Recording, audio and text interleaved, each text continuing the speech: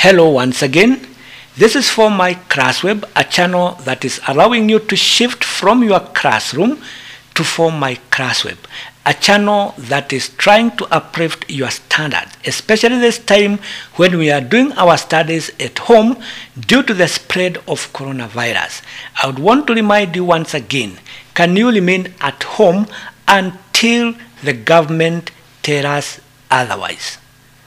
Now, this is a question that was asked by one of the candidates, which is a clear indication that learners are actually using this channel to do their studies.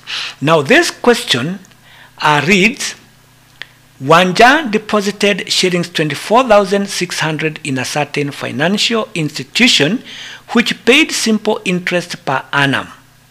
After 9 months, the total amount of money plus the interest earned was shillings 25,338. At what rate % did the money earn interest? This question was number 43 and it was tested in the KCPE for the year 2013.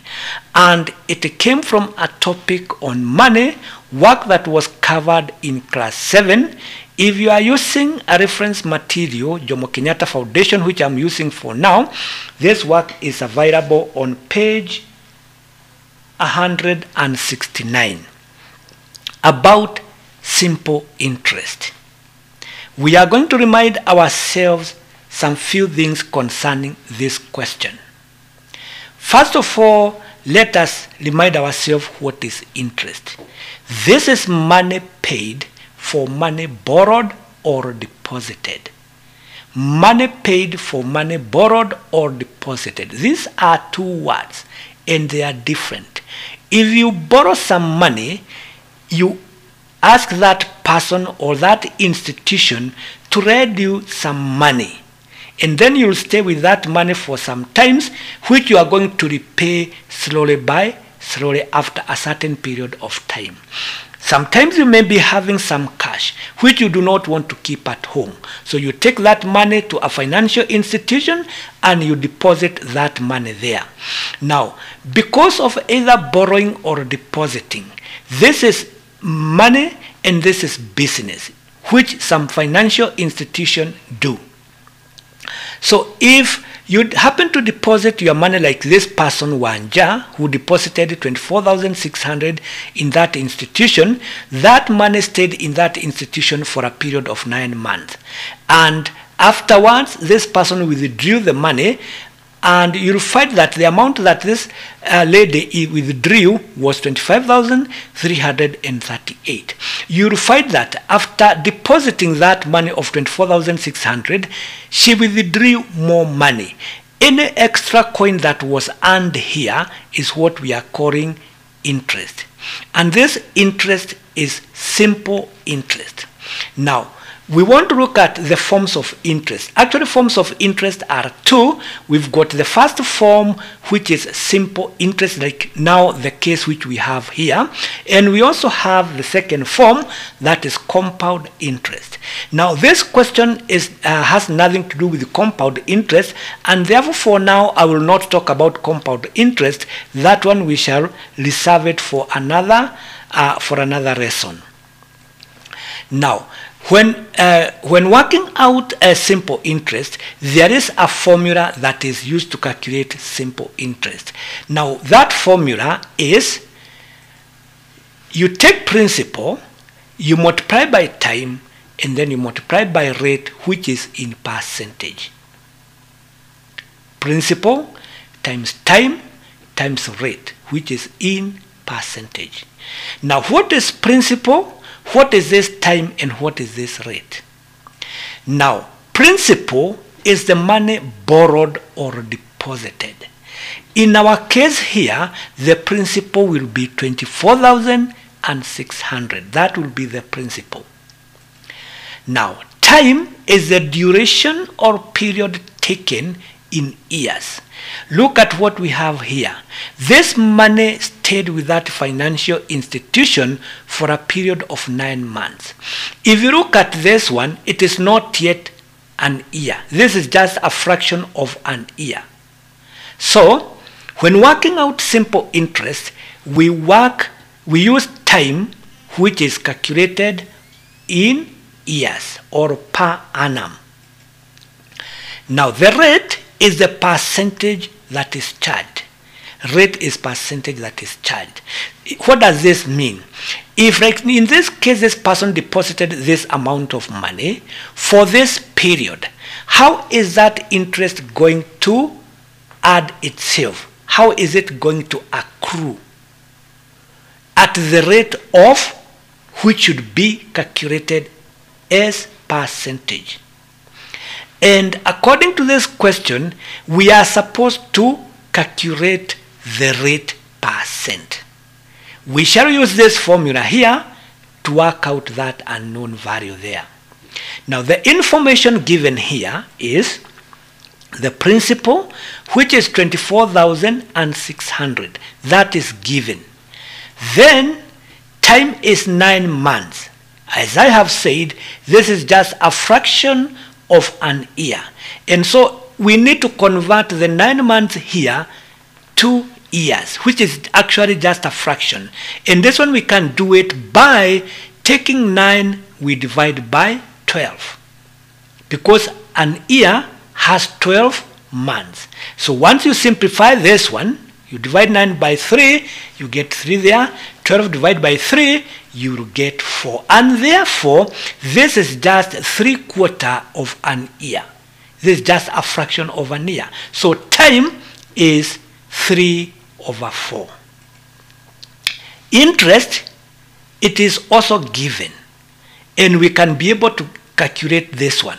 Look, this person deposited 24,600, and after that period of 9 months, that she withdrew the money, or rather this money had accrued some interest from 24,600 to 25,338. You can see there is a difference here. This money have increased. And that increase is what we are calling interest, which we can get by taking the 25,338, we subtract the principal, which was 24,600, and therefore the interest was shillings 738. So we can't say that we are not given interest here. We have to work it out ourselves. But for the rate, we do not have it. That is now our question. Right. Interest, we have already said, it is shillings 738. And from our formula of working out simple interest, we shall take the principal, we multiply by time, then we multiply by the rate.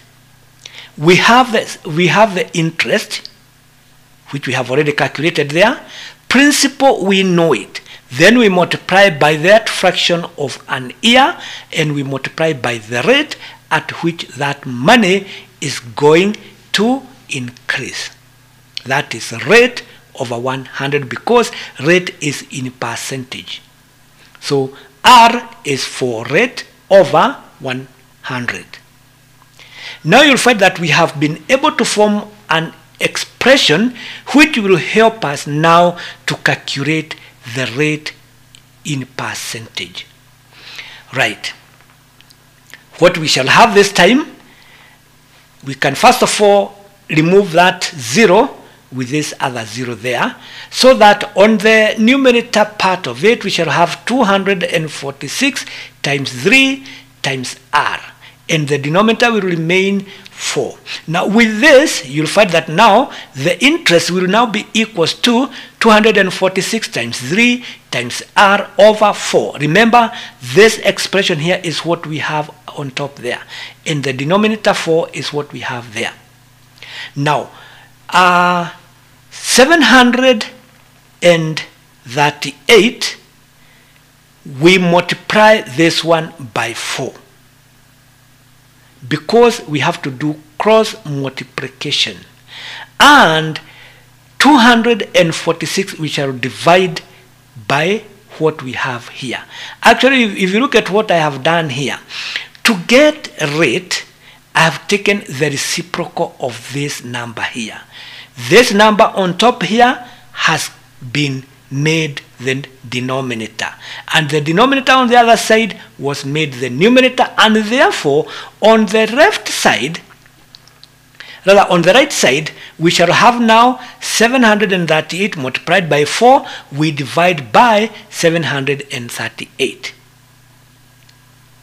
After you take 246, you multiply by 3.